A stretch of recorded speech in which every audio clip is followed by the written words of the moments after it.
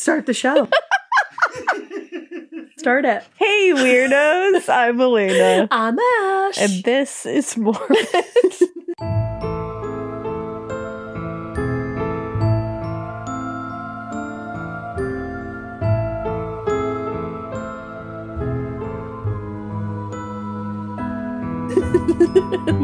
Oh, yeah, you said it. I did. I was going to also say, and this is Morbid. I was just blinking really weird at her before. And then she said, start the show. Start the show. Start it. And I couldn't. It made me think of Sutton when she says, Naimum.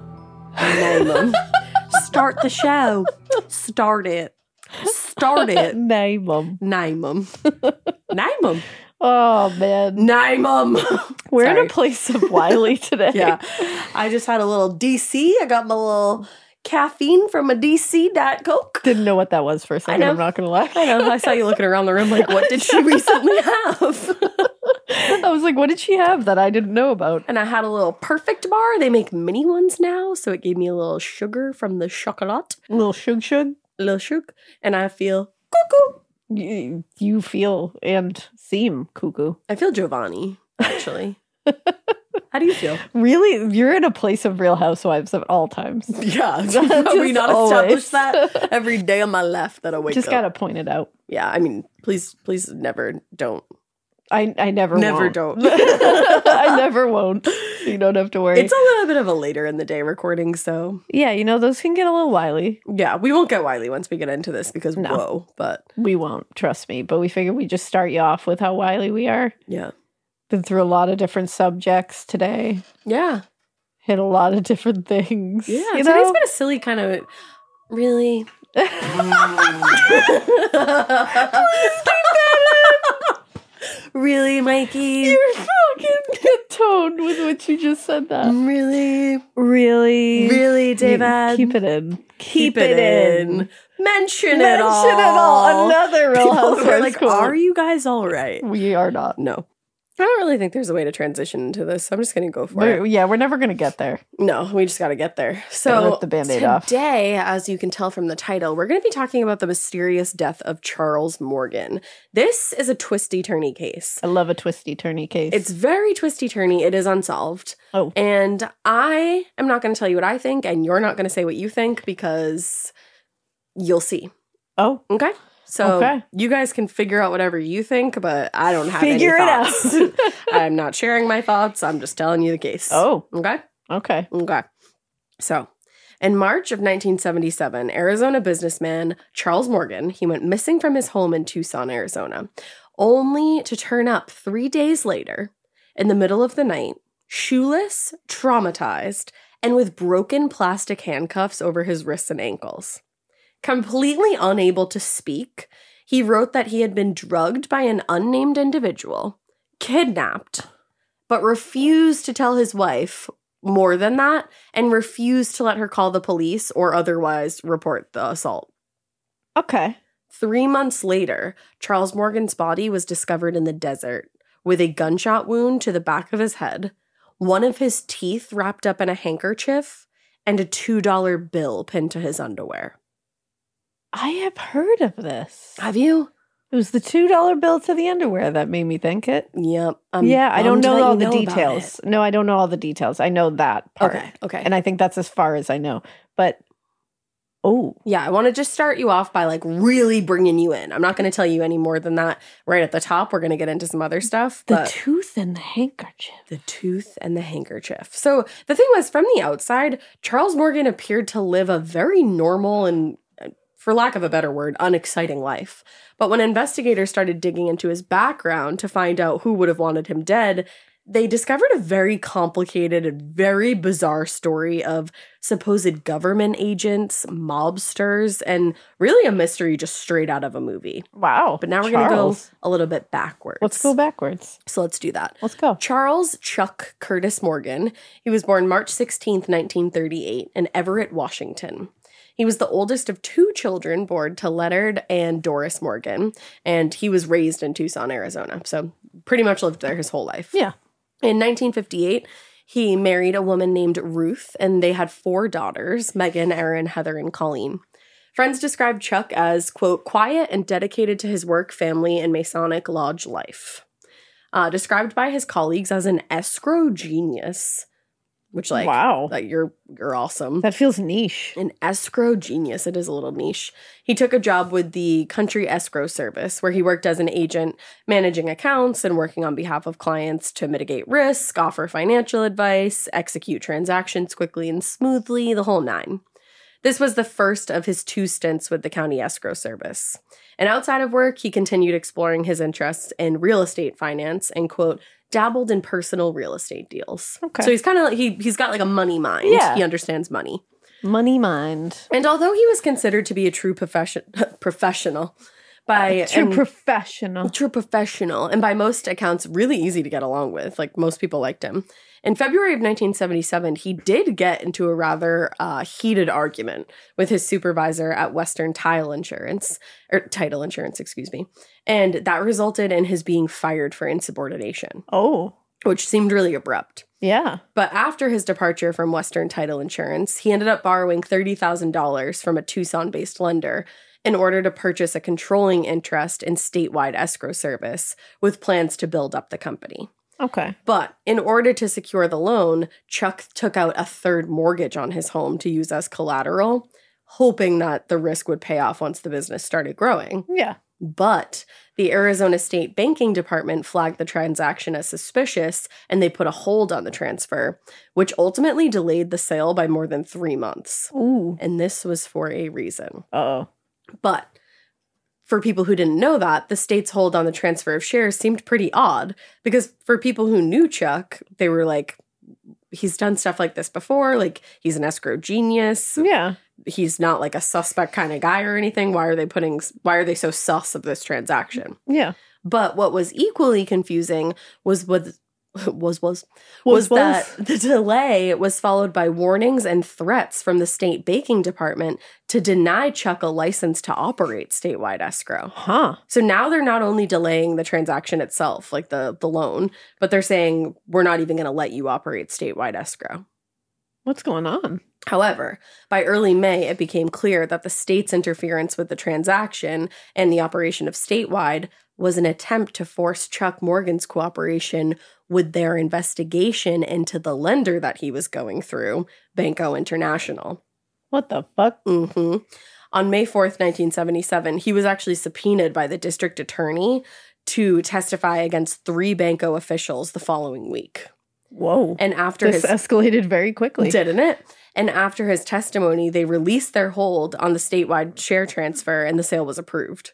So It was very clear that the whole reason they had done this was like, we're not going to let you have this until you testify. He did, and he got And they he were got like, the loan. cool. Now, the case involved what amounted to insider trading and other acts of fraud committed by at least 3 Banco officials with whom Chuck Morgan had close relationships. And following his secret testimony provided in May, Chuck told several individuals, quote, that he feared for his life. Damn. Which, like, insider trading is pretty fucking scary. Yeah. That shit can get really, really wild. It gets super wily. Oof. I don't not know. worth it, my friends. I don't want to know anything about it. I don't want to know anything about anything. You trading inside? I don't know anything. Keep me out of it. Trading inside, I don't even know outside. I don't know any of it. Don't do that. Don't just, shh. Don't worry about me. I don't know. Shh. I don't know. Hush. But however, when state officials offered physical protection for Chuck and his family, Chuck declined the protection and rarely spoke of the matter again. Huh. Now, it's interesting that he would decline the offer of protection, because now we're going to go back a little bit here. Sorry, we're kind of doing like forward, backward, but we're going backward here before he testified. Okay. On the morning of March 22nd, 1977, Chuck said goodbye to his wife, Ruth, and left the house to drive their daughters to school, just like he did every other morning. No one knew it at the time, but the state banking department was breathing down his neck, pressuring him to testify in this Banco case. It turned out that the case against Banco was only one of the secrets that Chuck was keeping at the time. Oh. Journalist Don Devereaux told producers from Unsolved Mysteries in 1990. Exactly. That's the one. Yeah. So Don Devereaux told them he was around the edges of a couple very large organized crime groups in Arizona at the time. It was very easy to get in over your head. He was doing perhaps upwards of $1 billion of escrow work in bullion and platinum. These were transactions that only existed on paper. He was a straight businessman that probably got a little too close to the flame. He flew too close to the sun. Yeah, and that's not good. So basically he's saying he's involved in shady Sopranos type shit. Yeah, that's like high level shady stuff. Oh, you just wait. It gets higher level. Like, I can see why he was scared. Yeah, immediately. absolutely. Because he's like, I know what I've dipped into. Right. Allegedly. Yeah, allegedly, he was like, I'm a little worried about what I allegedly possibly dipped myself into. Exactly. Allegedly. Perfect way to say that. I think that was very smooth. I think that was great. Not clunky at all. Nope, at all. So when Chuck failed to return home that evening, his wife Ruth obviously became worried, and she continued to worry as one day turned into two and there was still no sign of Chuck. But finally, on March 25th, 3 days after he'd left the house, Ruth was awoken by a loud thump at the back door in the middle of the night. And she remembered she was laying in bed and the dog started barking. Chuck had come home. But it wasn't that simple. Ruth was obviously super relieved that Chuck was home now, but once she took a look at him, her relief slowly started to fade away. She said, I got up, went to the door, and opened it, and there was Chuck. He was missing a shoe and had one plastic handcuff around one ankle and a set around his hands. When he motioned to his throat and didn't say a word, I asked him, can you talk? Can you write? He shook his head yes, that he could write. So I went and got a tablet and a pen. He wrote that his throat had been painted with a hallucinogenic drug and that the drug could drive him irrevocably insane or destroy his nervous system and kill him. I wanted to call a doctor and the police, but he was adamant that that would be signing a death warrant for the entire family. His throat had been painted with a hallucinogenic drug that could drive him insane. Yup. Or just like blow up his nervous system. And he's like, don't get a doctor. Nope. We're just going to wait this one out. We're just going to see what happens here. And Ruth obviously like wanted to call a doctor, wanted to call the police. But then she's scared. What does that mean? But he's sitting there saying like, if you do that, our whole family is going to die. So she's like, okay, I guess I won't. But like, what the fuck? I hate this. Yeah. How do you paint someone's throat? I don't really want to know, personally. That was my first question. Yeah, that was mine too. And then I said, don't ask yourself that. I gotta stop asking questions. You should, for sure. But I still have that question. Yeah, I think against their will is the best answer. Oh my goodness, I'm upset. Yeah. I don't like this at all. But according to Chuck, he'd been kidnapped, and the kidnappers had tortured him before administering this mysterious drug. But he refused to elaborate on who they were, quote unquote. Ruth insisted that they needed to go to a hospital at the very least, and report the assault to the police. But Chuck was like, nope, that will put me, you, and all 4 of our daughters at serious risk for further harm. So Ruth was like, okay, like, I guess I won't do that. And she just nursed him back to health at home. Holy shit. And he ended up recovering. Now, a short time later, once his voice had started to come back, which, like, his voice took a little while to come back, Ruth said. And you wonder if it really was what he said, what they had told him it was, you know what I mean? Or if it was a scare tactic. Yeah. And they did something else that, you know, fucked him up for a little while. That was just like made you lose your voice. Who knows? So like, what does that? I don't know. This is upsetting. It's so upsetting. But once his voice had started to come back, he claimed that his captors, he had escaped them near Phoenix's Sky Harbor Airport, but he would not go any further than that. He just said he got away from them. Okay. But he would make vague allusions to his being some sort of a secret agent for the U.S. government. Later, Ruth would tell Unsolved Mysteries. He wrote, they took my treasury identification. That was the first I'd heard of it. Then he told me he'd been working for them for about 2 or 3 years, and that was it. But the only other bit of information that Chuck imparted to his wife was that, quote, a $2 bill he always kept with him was temporarily taken in the kidnapping. And remember, I said when Chuck is eventually found dead, a $2 bill is attached to his underwear. What the fuck? And he said to her, this first time that he was kidnapped and allegedly escaped his kidnappers and came home, that they temporarily took it. And why did he say the word temporarily? Like, they're going to give it back to me? Right. Like, you're going to meet up with these people again somehow? Or you're going to try and go get it back? Sounds to me like they made it seem like they were going to see him again and give him that. That's what it sounds like. Like maybe it was, and this is me totally speculating because obviously I have no fucking clue what's going on. No. That perhaps they told him like he had to do something And in once order he to get does back. he gets that back. His $2 bill and maybe even his like and identification. Like something else. Yeah. Like those are being held as collateral for something else, and maybe he wasn't able to do the thing. I think that's a pretty he was told to do. Pretty good speculation. I hate this. It's crazy. This is very upsetting. It's crazy. I know I keep saying that, but it is. It's upsetting me. No, it's crazy.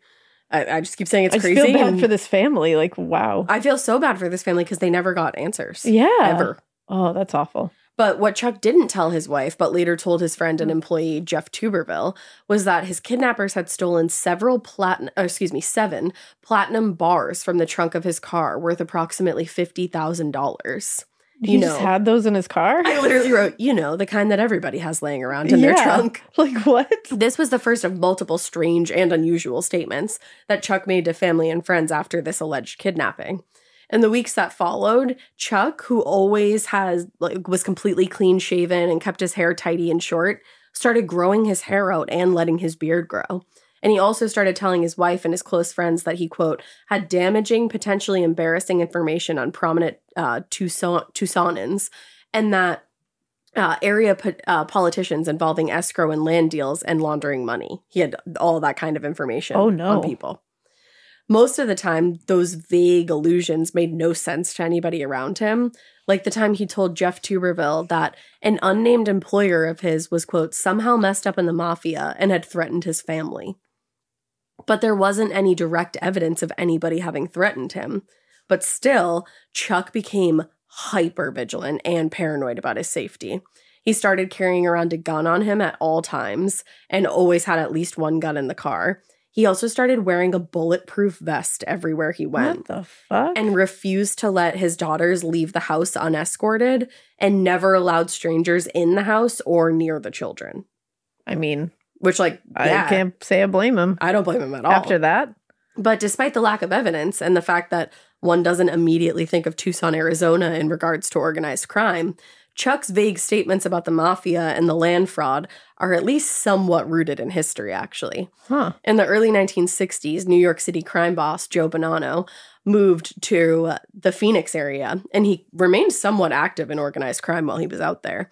In 1960, Tucson police discovered the body of Arizona real estate promoter Louis Sirota in the trunk of his car, strangled to death with the rope still around his neck. Holy shit. And his murder was the first of very few gangland-style murders in the Tucson area. But it was suggested that while not totally common to the region, there were some organized crime-related murders in this area. So it wasn't completely out of the frame of possibility. The realm of possibility kind of thing. Exactly. And in fact, in his 1999 autobiography, Joe Bonanno's son, Bill, claimed, quote, he ran a crew of 25 to 30 men in Arizona that was into gambling and shylocking, but never admitted to any crimes of violence. Damn. So that's from the that, family himself. I didn't know that was all happening there. I didn't know either. Who knew? Who knew? Now, the Bonanno crime ring wasn't the only criminal operation running in Tucson or Phoenix at the time. There was also a number of gangs and small-scale rings running drugs across the border and using Arizona real estate to launder the money.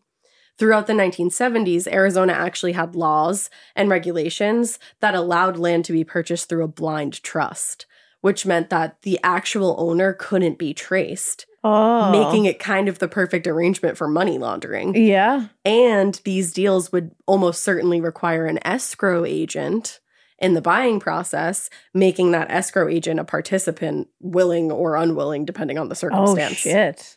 Yeah, and they would be involved in fraud and money laundering. Oh, damn. Which is actually kind of ironic because the entire idea behind having an escrow agent in the first place is to avoid fraud if something goes wrong with the deal. So it's funny that it's like this is actually showing fraud. Yeah, but you could actually find yourself wrapped up in it. Yeah. Like even completely unwillingly. Yeah. And then at that point, there's nothing you can do. Yeah, what can you do? You're involved. Exactly. Damn.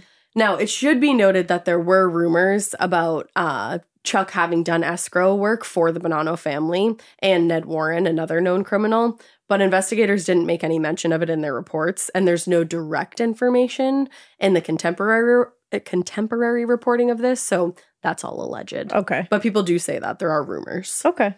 Now, if Chuck was paranoid after his disappearance in March, he became decidedly more so after testifying in the Banco International case in May. Because remember, the state was breathing down his neck, and he agreed to testify. But before the time he testified, that kidnapping took place, that alleged kidnapping. Yeah.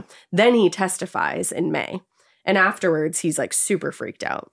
He continued wearing a bulletproof vest nearly everywhere he went, continued to carry guns on his person and keeping them in the car. And he also had his car equipped with a CB radio and a police scanner that allowed him to monitor all kinds of criminal activity and law enforcement in the area. Damn. Like, just so he always knew what was going on. Yeah, just knew what was happening. His car had also been fitted with a special lock that unlocked the doors from a release under the front fender of the car. Huh. Yeah. Now, on the afternoon of June 7th, 1977, Chuck went to a work meeting around lunchtime and called his office a little before 1 p.m. to let the office know that he was on his way back and he'd be there in about a half hour. But he never returned to the office that day or any other. After what happened the first time Chuck disappeared, Ruth this time didn't waste any time reporting this second disappearance to the police. But the problem is that there's no laws preventing an adult from completely abandoning their responsibilities without telling anyone. And there was no evidence of a crime, so there really wasn't anything they could do to go find Chuck. Oh, that must have felt so helpless. Especially with what she woke up to in the middle of the night, like a couple months She earlier. knows what happened there. Or she doesn't know what happened there, but she saw the aftermath. Yeah, and she's like, I know that you had said, like, if I reported this, people were going to come after us. Have they come after you anyway? Yeah, and it's like, are they now going to come after us? Yeah, you're probably just imagining, like all worst-case scenarios. What do you do in that scenario? I have no idea. But Chuck had been missing for 9 days when Ruth received a mysterious call at home from an anonymous caller. Ruth recalled that she said, this woman said, Ruthie? I said, yes. She said, Chuck is all right. Ecclesiastes 12, 1 through 8. And then she hung up. Which that's like a verse from the Bible. I was just going to say, is that Ecclesiastes 12, 1 through 8. As far as Ruth knew, that particular passage had no special meaning or relevance to her or Chuck, but one section jumped out at her. The woman said, and this is a quote, "Men are afraid of a high place and of terrors on the road. Remember him before the silver cord is broken and the golden bowl is crushed. Then dust will return to earth as it was, and the spirit will return to God who gave it." Okay. So she just receives this, I have chills saying this weird ass phone call, and she's sitting there trying to pick apart what this message means. This is a nightmare. An absolute nightmare. Now, 2 days later, around 8 o'clock in the morning, Chuck's body was discovered. Ugh. He was found by 2 teenagers alongside Arizona Route 86, about 15 miles east of Sells, Arizona. When they arrived at the scene, investigators found Chuck lying about 10 feet away from his car, which had been pulled off the road. His body was face down on the desert floor with a large hole in the back of his head that appeared actually to have been made with his own .357 Magnum, which was lying by his left hand. Strangely, his eyeglasses, which he always wore, were attached to his left wrist, and he was wearing a black belt that concealed a large knife. But there wasn't any evidence that he had tried to draw the knife at any point. Huh. Otherwise, there didn't appear to be any struggle at the scene, and there weren't any footprints to be found. What the fuck? Mm-hmm. When officers searched his car, they found that CB radio and the police scanner, as well as, quote, large amounts of ammunition and several weapons. But one of the more disturbing discoveries came when technicians found a piece of one of his teeth in the backseat of the car, wrapped in a white handkerchief, with no idea how it ended up there. What? It's like, so did he have like injuries? Like he had been in a fight? No. Like somebody had punched him? No. Because to me that feels like it's like you get punched and break a tooth and like, I'm trying to like wrap my brain around this. None that were listed. Because it's like, what the fuck? Or it's like, or maybe he just broke his tooth and wrapped it in a white handkerchief and threw it in the backseat of his car. I don't know. That's fucking weird. I mean, this whole thing is weird. I have no idea. I'm trying to find any kind of normalcy in here. There's none. Don't even look. Wow. The tooth in the backseat of the car is very strange to me. The piece of the tooth, I should say. But the strange discoveries continued once the scene had been cleared and the body was taken away to be processed. The pathologist determined that Chuck had been dead no more than 12 hours. meaning that he had been alive nearly the entire time he'd been missing. So when that person called and said Chuck is fine, they were telling the truth. They were telling the truth. And now the bullet had entered, quote, the top back of the head and lodged in the soft palate behind Chuck's front teeth. Okay. So that doesn't explain the tooth in the back seat. That just explains where the the bullet lodged. And you wonder, like, because it's like, that doesn't sound like there was any blood spatter in the car to indicate that he was killed in a car. No. And it's like, you wonder if there was blood spatter on the ground at the scene. I think I would assume that there was some kind of blood spatter, but... Because this sounds like a execution style. Yeah. And that's the thing. And even more strange, there were no fingerprints on the .347 Magnum, but there was gunpowder residue on Chuck's left hand, indicating that he had fired a gun, at the very least, very recently, though not necessarily the gun used in his death.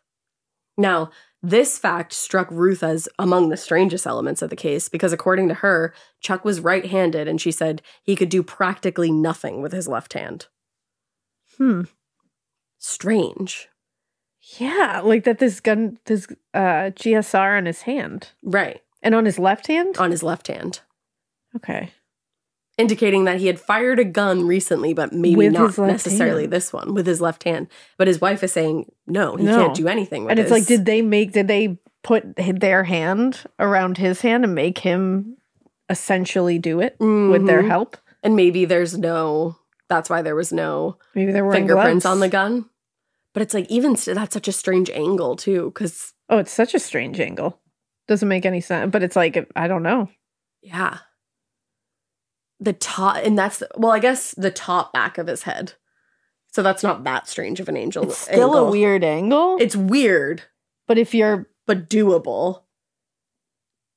You know? I'm trying to, we're both just sitting here like trying to make it work with, this is a weird one. It is. And I would love to know like the analytics of like the crime scene. Yeah, like any blood spatter and like what direction it looked like it was going in. Because it's like, did it look like he was looking this way? Did it spatter that way? Did it? Right. Because it's like, that is an easier way to do it if you turn your head to the side. Yep.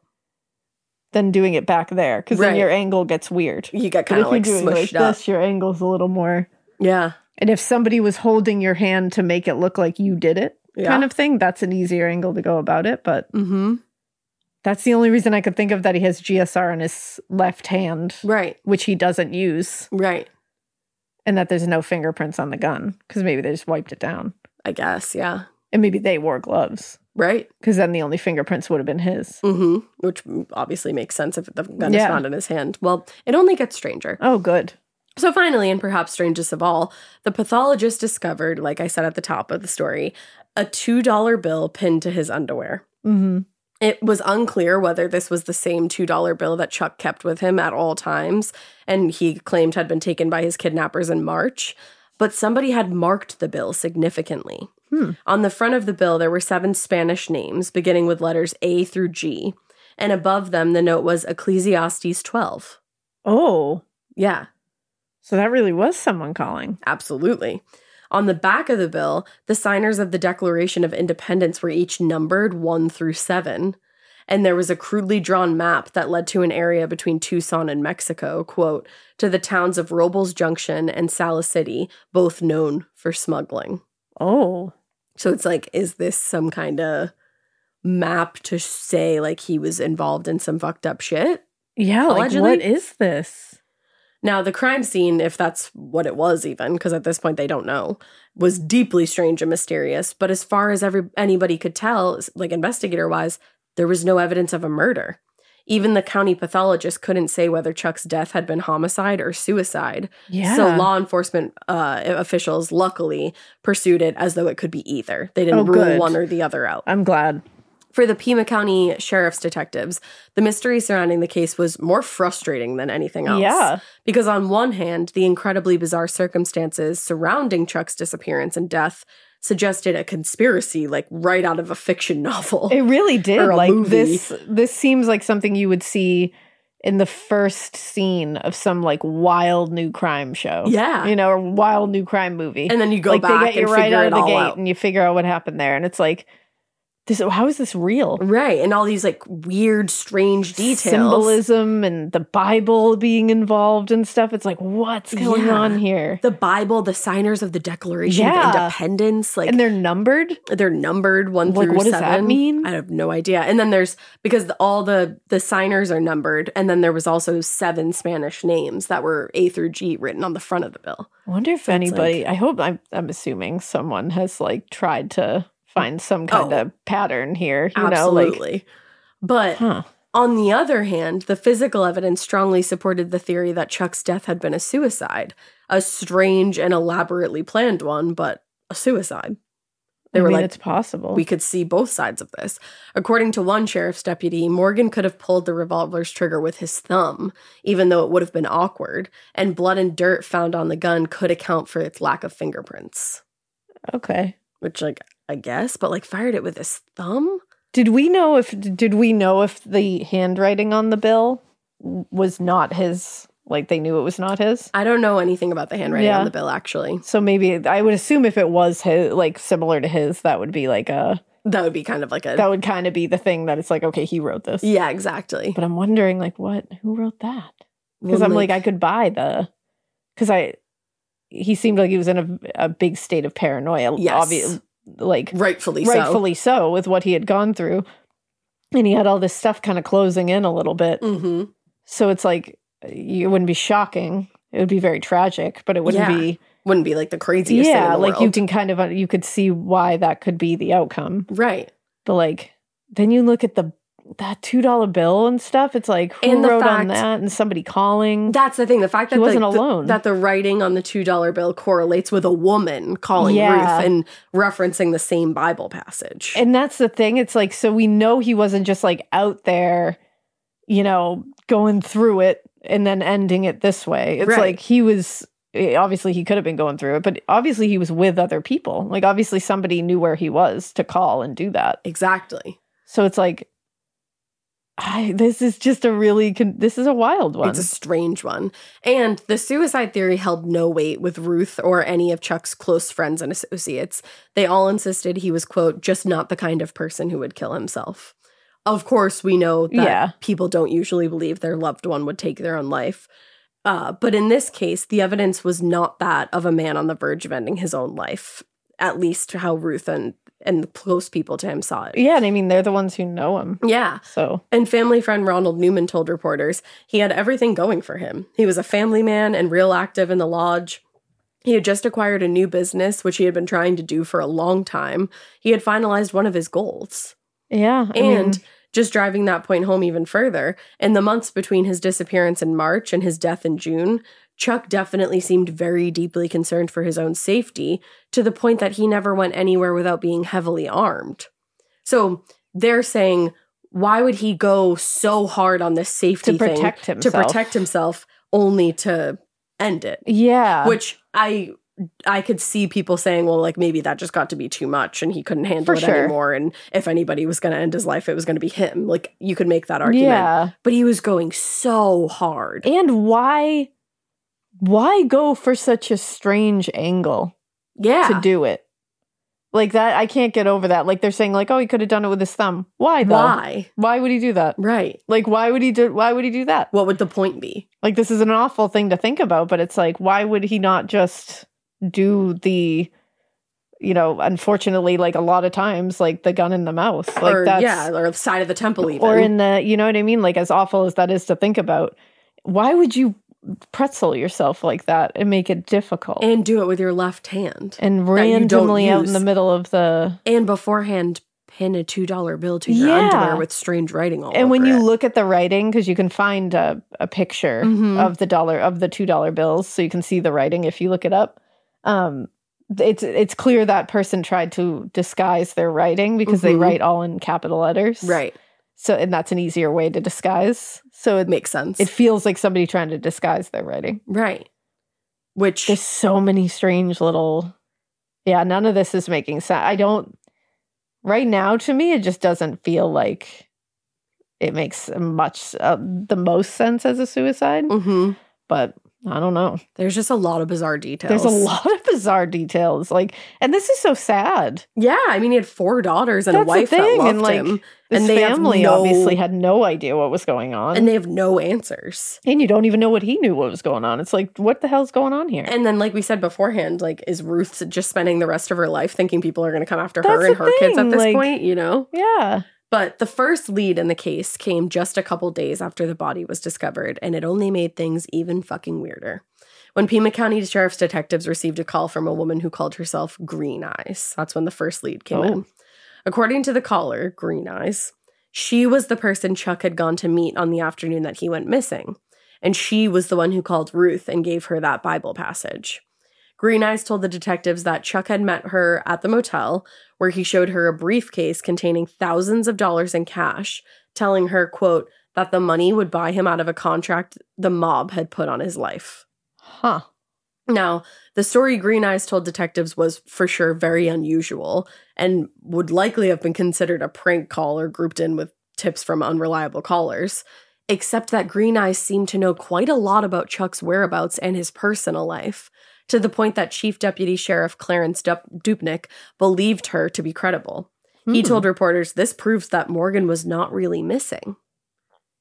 And that's because Green Eyes explained that she had met Chuck about a month before his death, and she had, quote, been seeing him socially from time to time. She said she'd seen him at least 4 times in the time since he had been missing from his home, and she had visited him at the Easy 8 motel, which is where he showed her that briefcase of cash. So investigators followed up on the information that they'd been given, and they confirmed that he had been staying at the Easy 8 motel the whole time he was missing. What? And that briefcase that supposedly contained thousands of dollars was discovered in his car, but when they discovered it, quote, it only contained business cards. So all the cash was gone, if there had been any in the first place. The call from Green Eyes gained further credibility when the sheriff received a call from a man who referred to himself as the husband of Green Eyes. And this man told him, quote, Morgan and his associates were involved in buying gold bars and gold coins in Mexico. The man wouldn't answer any more questions from the sheriff, and unfortunately, investigators were never able to identify either caller. What? But they had all this weird information that was then, some of it at least, validated. What do you mean? They were never able to... Come on. Because it was the 70s, I guess. They didn't... Oh, I didn't even think of that. I'm sitting here like, what? They couldn't, like, trace it back. Oh, my God. This was 1977 when he went missing. Or, excuse me, when he was killed. Bonkers. Yeah. Yeah.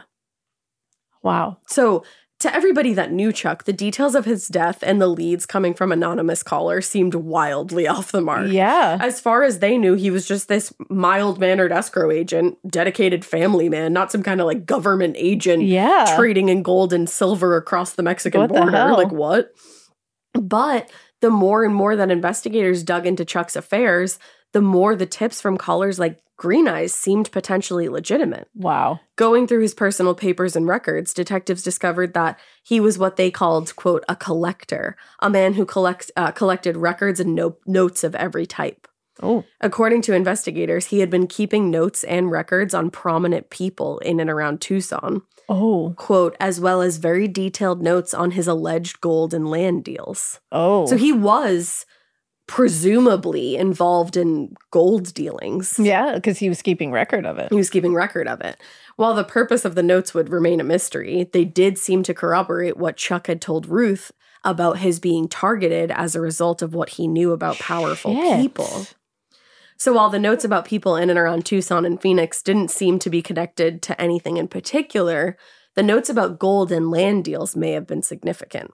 A few weeks after Chuck's death, investigators got information from the U.S. Customs Service regarding an investigation that they had launched in 1973. According to their report, customs officials had received a tip that Chuck himself and 2 associates had been involved in what they called a scam to sell non-existent gold. Also, according to that customs report, investigators weren't able to find enough evidence to secure a federal indictment, and the U.S. Attorney's Office decided not to pursue a case. What the fuck? Which makes you wonder, like, was somebody involved in this? That's exactly what I was thinking. I was like, what's going on here? Now, This is interesting to me. Investigators thought it seemed unlikely that this was connected to Chuck's death, which I'm like, I actually feel as though it's very related to his death. I'm going to have to disagree with these people here. If it was a murder, then... Wouldn't that be a perfect motive? He has all this information. He's involved in shady dealings and people are pissed off about it. Like, I think that actually sounds like the very beginning of a murder. That's the motive. Exactly. What? So they felt like it was unlikely that it was connected. Yeah. But at the very least, it was a possible explanation they felt for the voluminous records, telegrams, notes, and figures about buying and selling millions of ounces of almost pure gold that Chuck had been exchanging with people as far as Mexico, Switzerland, and England. Damn, that's deep. Like, you don't think that's connected? Like, that's deep. that is rolling very deep, my friend. Right? Yeah. So by the end of the month, the Pima County Sheriff's Office was starting to put together a timeline of Chuck's movements from when he disappeared, quote unquote, on June 7th to when his body was found. Ruth Morgan had described her husband as missing for this period of time, but Green Eyes had referred to it as Chuck being in hiding. But from what investigators could tell, while he may have been staying in a motel, he didn't exactly appear to be hiding. He registered at the motel under his own name. And several people reported seeing him as he, quote, conducted routine business in the city in a normal fashion. Huh. So he's just not going home and calling his wife during this period of time, which is strange because people know him as a dedicated family man. Yeah. But he had supposedly was checked into this motel under his own name, and people said that they saw him in the city, which we know eyewitness accounts are not. Can be. So that makes me wonder, was that Chuck who was checked in? Yeah. Or is that somebody checked in as Chuck trying to make it seem like Chuck is in a motel this whole time? Yeah. It's like, no, he's around, he's fine. Huh. But then at the same time... This gets weirder and weirder. And it will only continue to. But then at the same time, was it Chuck that was registered at that motel? Because remember, when he was found, he'd been missing all this time, but they presumed that he was only dead about 12 hours when they found him. Yeah, that's true. So it's like, where was he before that if he wasn't there? Right. He was... So it does make sense. Maybe he was at the motel. Possibly that was him. Yeah. Because again... Where would he be? Yeah. If he wasn't. Like, where was he all that time if he wasn't in the place where he's registered at? And even stranger, the same appeared to be true for his disappearance in March when he claimed that he had been kidnapped and drugged. According to investigators, quote, the day after the abduction was alleged to have taken place, he was seen in Tucson when he was supposed to be in Phoenix. So it didn't look like he had gone into complete hiding. It appeared that for some reason or another, he was hiding from his family and his friends. I wish I could put these pieces together in any way. The only thing that I can think of is why he's staying away from his family and his friends is because he feels like his status as a target has heightened and he doesn't want them wrapped up in it. That's honestly the only thing I could think of too. Right? Was like, going with that, dedicated father and dedicated husband and like family man. He's trying to keep it away from the people he cares about the most. Mm-hmm. That's the only thing I can think of. But then he returns home in the middle of all that. But maybe he thinks shit has like died down a little bit. Because it's like whatever that like $2 bill thing was, or like maybe he was supposed to do something and they were like, we'll leave you alone or whatever. Do this and you'll get it back. And it's like, so maybe he had to go back to start that process of whatever it is they were having him do or wanted him to do. Yep. And maybe that's the only reason he went back, because he thought he was going to end up helping his family in the long run by like getting this taken care of, whatever this is. And remember, if he did think that he was taking care of it, maybe that explains the briefcase full of cash that he thought was going to get him out of this alleged hit on his life. Maybe this was supposed to be like, you get this, we do this. You'll get all your shit back at the end of it. Like, we're holding it for collateral. Right. So he goes away from his family and everything to try to keep them out of it. But then he comes back to try to do whatever it is he needs to do, goes back, or doesn't do it in time. But it sounds more like he just went back to finish off the deal. Right. Because he had that, if he had that briefcase full of money. Right. and was at that motel. Maybe it's like he was there because he was told to go there. Yep. Like maybe that was part of the thing. Like, you go to this hotel, you check in. I want you to have a briefcase full of this much money in this denomination kind of thing, you know, like when you see in the movies. Yep. And it was like, and then we will meet you here. You will meet us here with that briefcase. With that money. And then we will send you on your way. Right. And maybe that's what he thought was going to happen. Maybe. And maybe they did everything. They took that money from him and they killed him in the end. Yeah. Whoever it is. Maybe. And then it's like the $2 bill of it all is so weird because they're keeping a $2 bill for collateral. Well, and it's like in the writing on it. Right. What the fuck does that mean? And the fact that Green Eyes said she's the one who called Ruth and alluded to that same Bible passage that's then written on the $2 bill. It doesn't, But then was like, that's all I'm going to tell you, bye. And it's like, was she scared? Was she trying to I don't know. This is bonkers. This is just such a weird one. It really is. So, and the problem with all these fantastical leads, if you can even really call them that, coming into the sheriff's office was, while they were certainly interesting and compelling as we're sitting here trying to dissect them, they didn't seem to go anywhere. That's the thing. They would what do you chase do down with a this? lead and then they'd be like, okay, what next? We're stumped. Because even if you're sitting there, coming to the whole okay, maybe he had to go do something and they wanted him to have this money and he was supposed to meet them somewhere. Who's them? Who's them? You don't even know where to begin. You're like, who the fuck is them? Yeah. And rumors and stories of him buying and selling gold and silver bars could have gone a long way to explaining his murder if that's what it was. But they never were anything more than rumors. And similarly, the stories of Chuck having gone into hiding seem to be somewhat exaggerated because it's true he had checked into a motel, but it seemed, at least to the investigators, like if he was trying to hide from somebody, he wasn't trying very hard, using his own name and being seen in public. Yeah, that's the thing. It really doesn't feel like that's what it was. So rather than focusing on the majority of, focusing the majority of their attention on things they could improve, investigators toward their attention toward the evidence and leads that were more likely to be fruitful. As far as anybody could tell, Chuck's paranoia and his very strange behavior began around March, shortly after he left Western Title and set out to purchase that majority share in statewide escrow service. It was that decision that led him to Banco International, where he had eventually secured a loan. But it was that relationship that led to his being pressured to testify in the state's case against Banco and several of its agents. The testimony in that case was confidential and has actually never been released to the public. But the documents and information that is available to the public indicates that the case was related to several instances of fraud on the part of 3 members of Banco's board who were trying to buy majority stake in the bank. Okay. And because the case involved Chuck's former employer, Western Title, and because one of the board's members in question was a man who was actually representing Chuck in the purchase of a majority stake in statewide, his testimony was essential in securing the conviction. So that tells you something. Chuck was a key witness for this case. So, I mean, that's something right there. And that's going to put you in danger. You have all these higher-ups in these big companies doing insider trading and fucking that's all kinds of shit that I don't understand. Stuff. I was going to say all kinds of shit that I can't even wrap my brain around. Yeah, I can barely do simple division. But I know it doesn't. It probably doesn't bring a lot of great people around you. And I'm not trying to fucks with that. No. But the case was eventually settled out of court and in August of 1977. And to investigators, they didn't think that was related to Chuck's death. Huh. Which is weird because I'm like, come on. It sounds to me like it could be. That sounds like, again, another perfect motive for someone. Another shady dealing.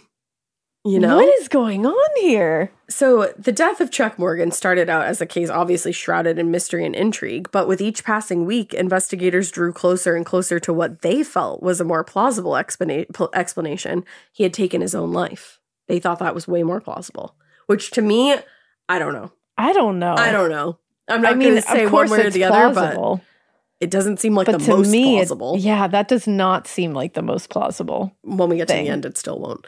By the end of June, there were a number of factors in the case that were causing sheriff's detectives toward the suicide theory. And these included the location where Chuck had been discovered, the fact that it was very public and, quote, did not indicate that somebody was trying to cover up a murder.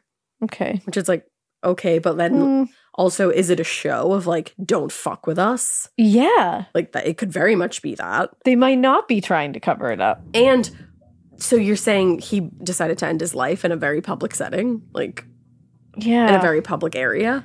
I don't know. They said if Morgan had been killed because of something related to a land deal or money laundering, the killer likely would have rifled through his car or belongings to remove any incriminating evidence, but all of his papers and business documents appeared to be untouched. Which, that's strange. That is strange. And he was known to push himself professionally and had been known to regularly overwork himself, quote, until he had a nervous breakdown and had to take the week off. So they were like, did he just work himself up into a nervous breakdown? I mean, and this possibly. was the end of it? Maybe.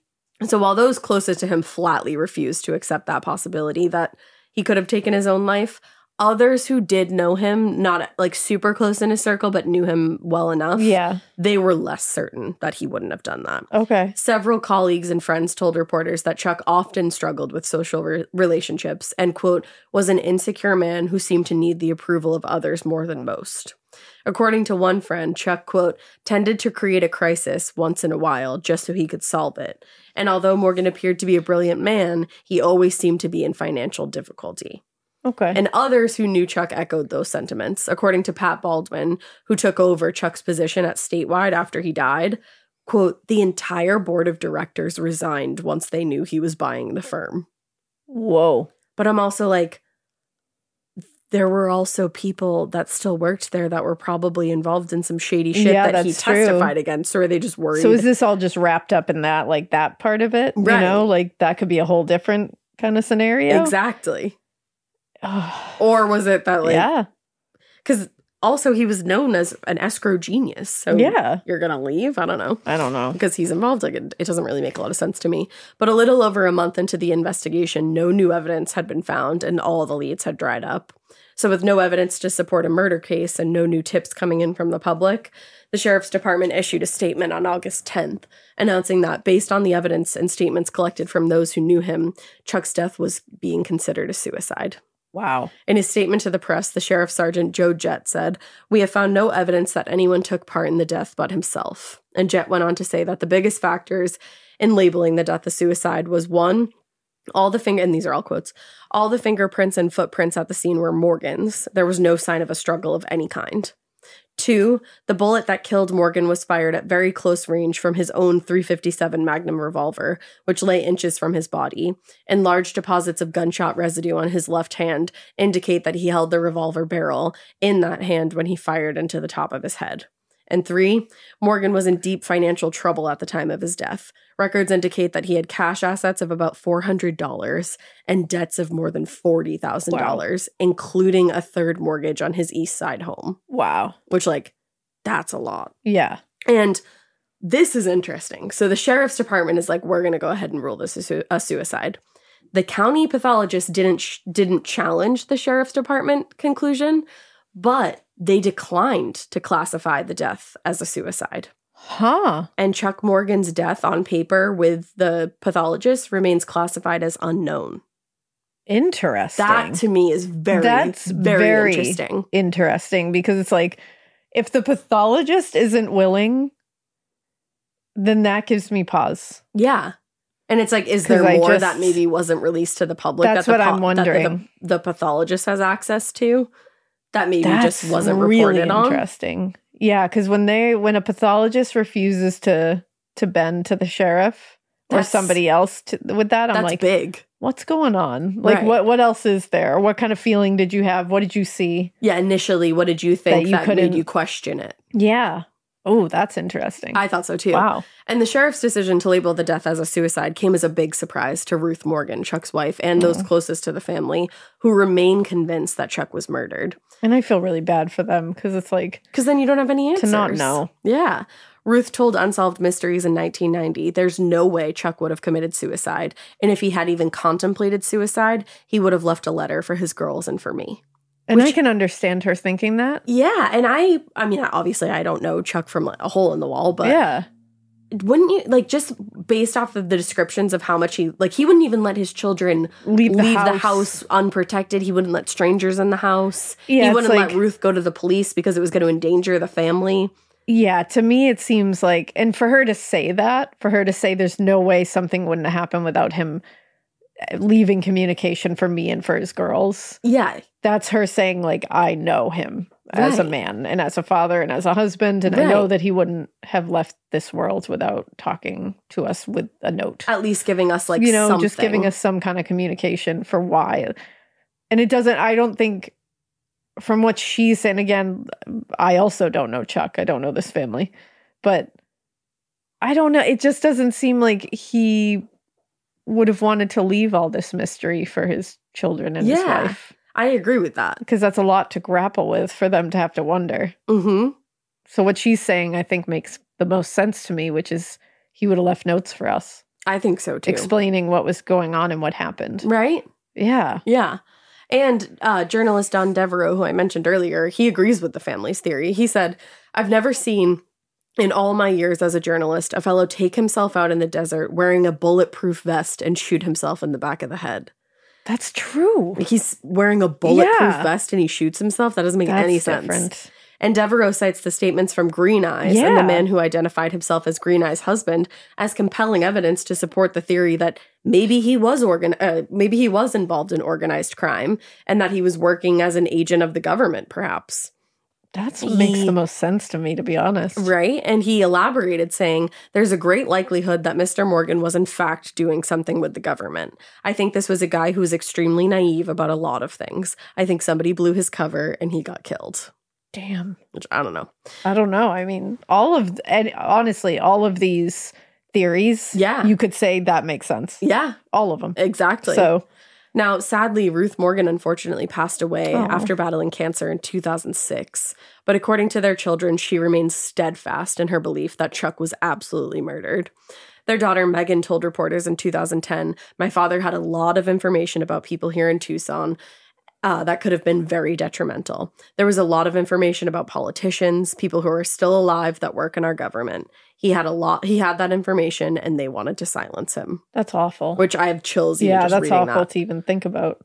Now, the 1990 segment of Unsolved Mysteries featuring Chuck's story actually generated a light flurry of interest in the case and resulted in, quote, more calls than any other in the show's history up to that point. Unsolved Mystery was the way to go, man. Oh, hell You want to get a case out there? That was the way to go. Especially the original one. Oh. So creepy. But among those tips was one from an anonymous source that, quote, pointed to a paid hitman then living in the Wilkes-Barre, Scranton region who may have traveled briefly to Arizona to carry out a murder contract. According to this anonymous caller, the hitman supposedly, quote, shot a Tucson businessman in the head in 1977 because he knew too much and then came back to Pennsylvania loaded with money.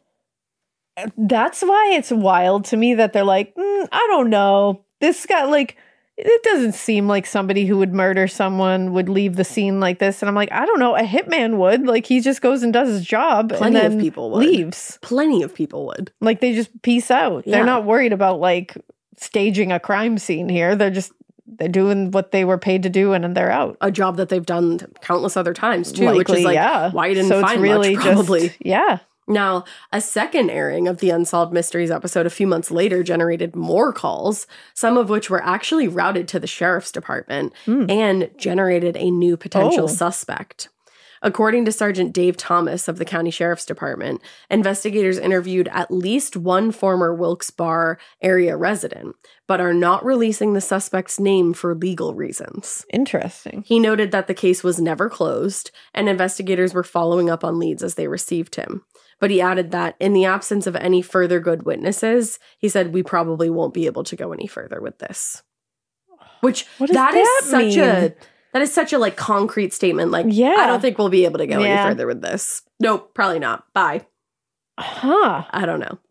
Now, despite the activity and interest generated by the Unsolved Mysteries segment, the leads unfortunately went nowhere, and Chuck's case was put back on the shelf. Jeez. But the case popped up in the news again 2 years later when 35-year-old Tucson computer technician Doug Johnston, was found dead in his car from a gunshot wound to the head.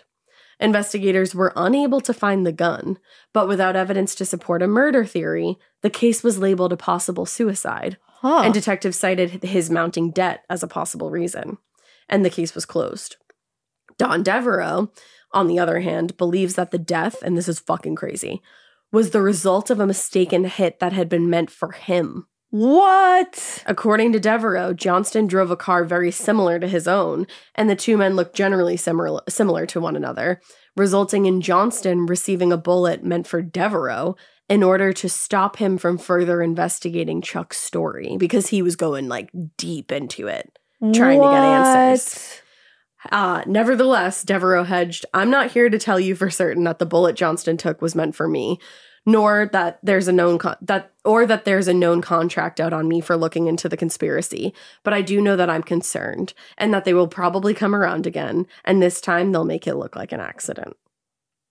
I have no idea what happened, and I'm not going to look any further into it. That's the thing. I didn't look super deep into anything. Nope, I don't know what happened. We just looked very surface level into this. But wow. And those are just the facts of the case. But as of now, the death of Charles Morgan remains an open and unfortunately inactive case with the county sheriff's department, and no new leads or suspects have been identified since the early 90s. And I don't know anything. I don't know anything. Isn't that a crazy tale?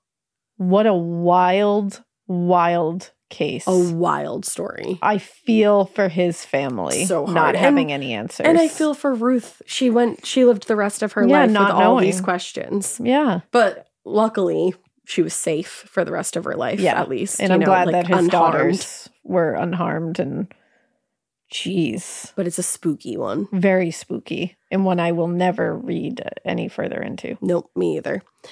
And so with that being said, we hope you keep listening. And we hope you keep it weird. But not to worry that you look any further into this case. Love you so much. Bye.